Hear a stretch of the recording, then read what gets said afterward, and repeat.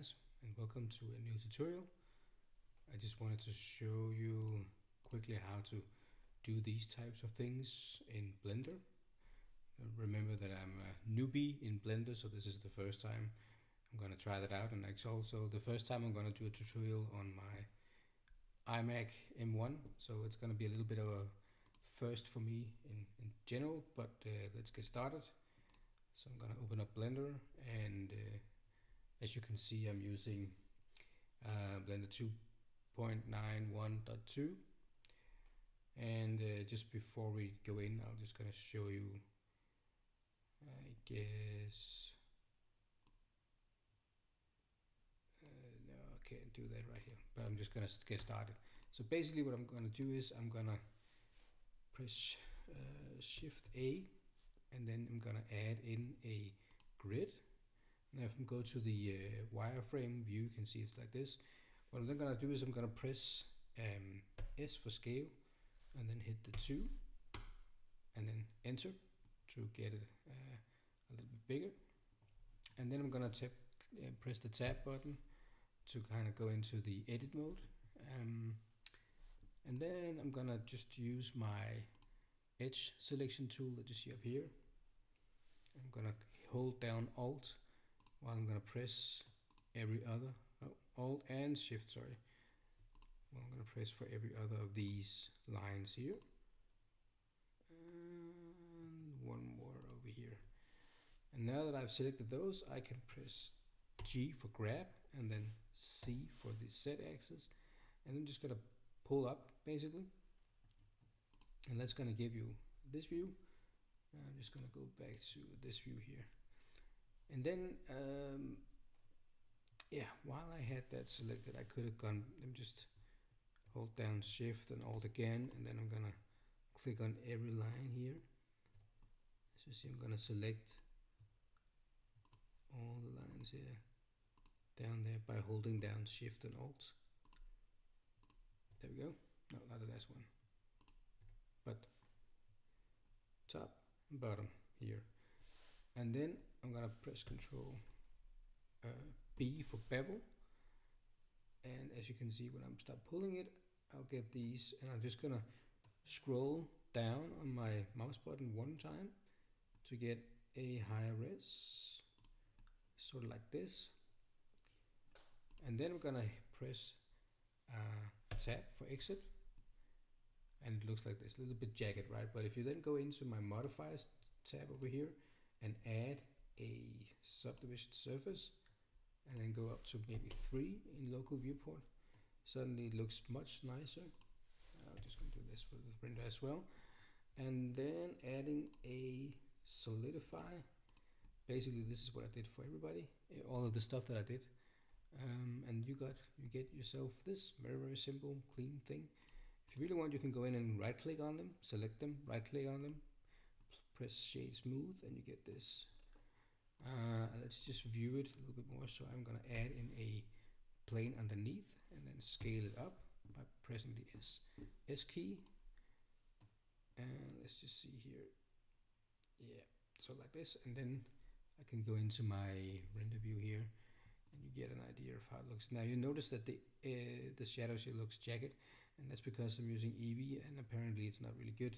You can do something about it, I think, but normally I would just switch in my render engine over here, my render settings.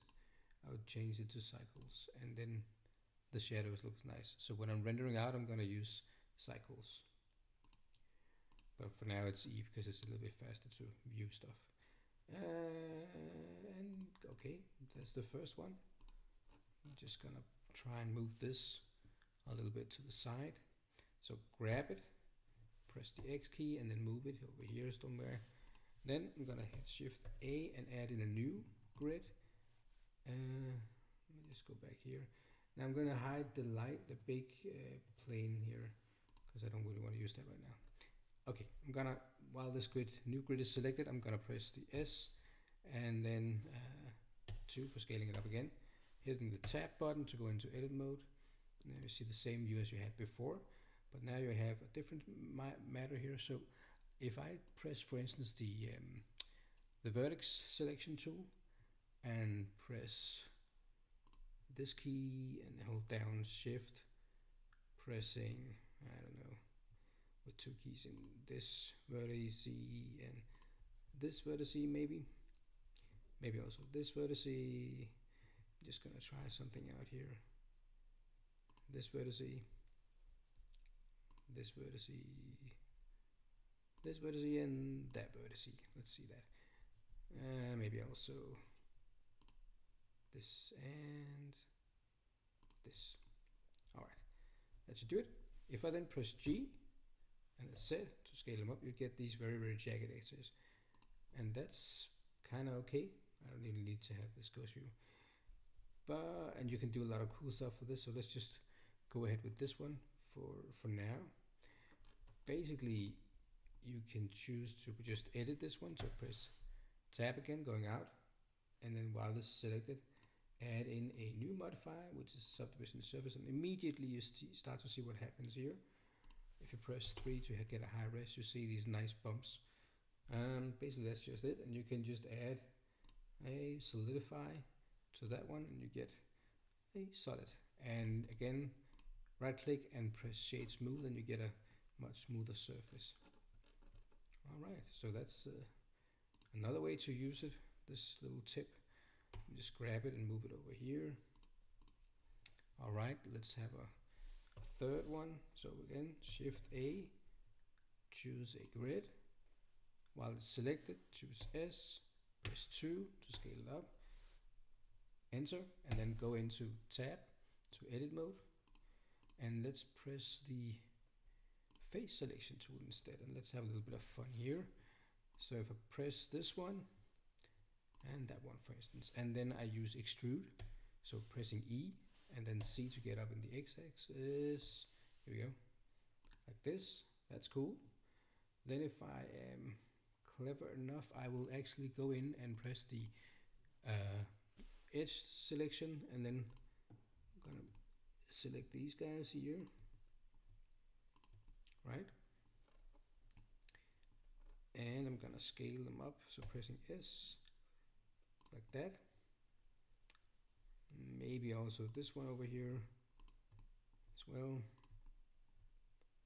Now if I had chosen them in at the same time, they would have scaled up differently than they're doing right now, at least with this simple method anyway. So pressing scale, whoa, that was too much. It's also way too much. We're gonna do that. Scale, okay, here we go, like that, right? Okay. I could use a bevel here, but actually it's not necessary, but I'm gonna choose the face selection tool again, hitting that one and that one now at the same time, pressing S again, and that would actually scale them towards each other, which I kind of like. And then if I choose this tool over here, this extrude region, I can go in and click and then extrude to cursor, which is pretty cool. And then I can press, oh, I should have selected the face before. And perhaps also if I can choose two at the same time, can I then just do this? See, that looks really weird. Anyway, that was not what I was intending to do.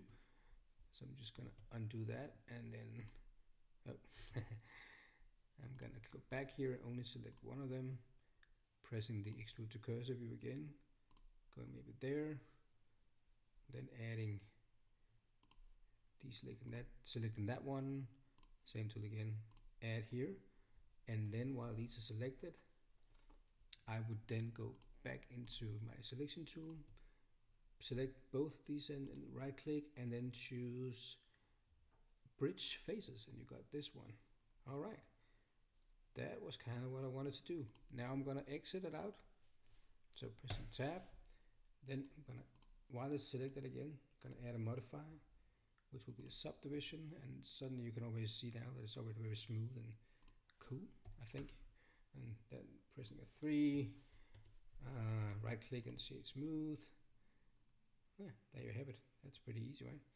If I select the tab again, you can see I still have these edges to pick on and choose. So let's see if I pick the vertices, select these ones. I maybe need to do the ghosting thing. Select all these four, and pressing G I can move that around more freely if I want. So that's pretty cool. Anyway, exit again with a tab. Going back to this one, top view, and then grab to get it over here. So that was a third option there. And last, let's see what I can do with the last one. Shift A, add in a grid, pressing the scale to enter, tab, and you're back into edit mode with this one. Let's see, what else can we do? Okay, we can choose one where it's, if I use the proportional editing and I check this one and select the face over here in the middle, and then I'm gonna grab it around the C axis. Now you notice this little circle pops up. Now if I use the scroll wheel on my mouse, I can, you know, affect more or less of the surface. So if I want to do this, I can get it to a level like that. Let's just grab it again and pull it up to the C axis. Still is connected, and that's about it. So basically just using the transform tools, you know, exit the tab mode, add a modifier, subdivision surface. Again, you see how it already looks promising. Right clicking on it, shade smooth, and, you know, add a solidifier. Don't have to add a solidifier, it's just me that want to do that. So I forgot to add one over here, so here we go. Alright, and then, you know, you got 4 different options really quick, right? Yeah, so that's it. I'll just put them back into the center here. Go back to Eevee, check the plane again. So yeah, that's kind of how you do it. And if I go into my render engine and choose cycles, okay, yeah, it looks a little bit weird, I can tell. Basically, I guess that's because the plane intersects with the thickness. So if I click that one, press the grab, and then the C, and just move it down ever so slightly, it looks much better already. So that's basically a tutorial on how to quickly manipulate the different choices here. So yeah, hope that was helpful, and yeah, let me know in the comments if you think there's anything that should be changed. All right, thank you.